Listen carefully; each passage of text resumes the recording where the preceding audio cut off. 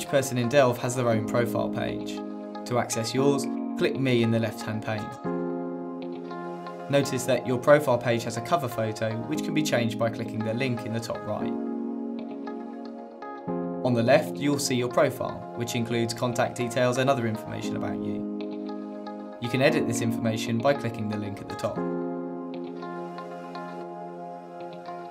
Below this information is an organisation chart, and at the bottom is a list of your recent blogs.